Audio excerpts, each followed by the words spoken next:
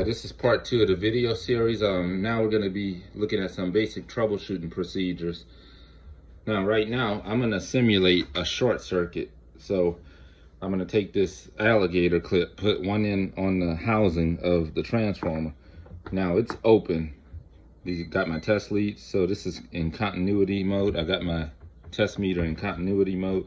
So if you go from here to here, you don't hear anything. However, if I simulate a short circuit, meaning there's a power is going from the transformer to here, now you hear the meter is beeping.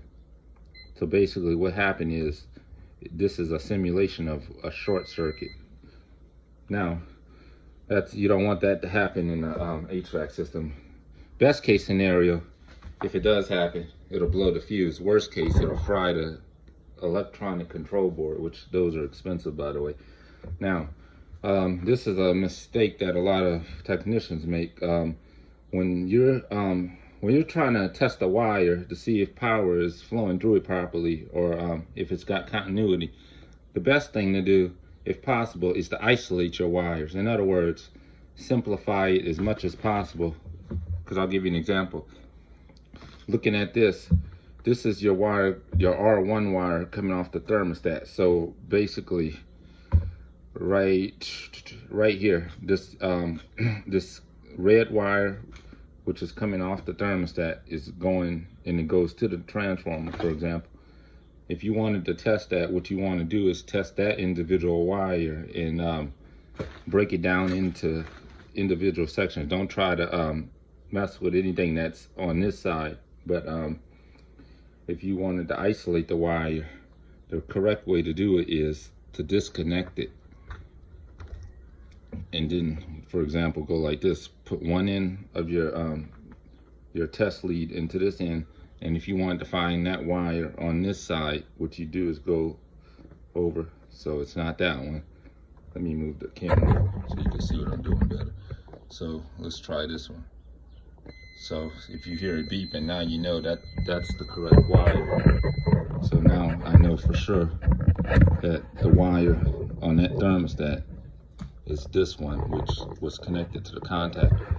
So this is the proper procedure for testing continuity. You always want to take it off the contactor, because what will happen is, if you try to test for continuity with this wire connected to the contactor, it'll give you a false positive. And I'll prove that to you right now. What I'm gonna do is I'm gonna take my test lead, put it on this terminal that's right next to the wire, but it still will it's connected to the wire, so it'll still flow through power. I'm gonna give you an example. Now I'm gonna go on this wire here. Now you don't hear it beeping, but if you go to this one, now you hear it beeping.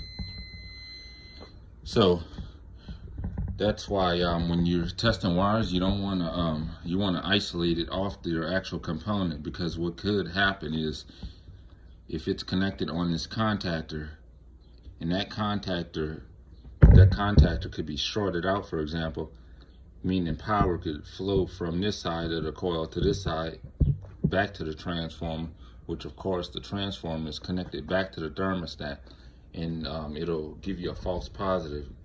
Your meter could go off regardless if there was a break in this wire, for example, because it's feeding power through the other wire that's connected on the other side of the contactor through the transformer. So it's very important when you're troubleshooting wires that you isolate it off of the component. Actually physically remove the wire off a contactor, for example. All right, I hope this makes sense. All right, have a nice day.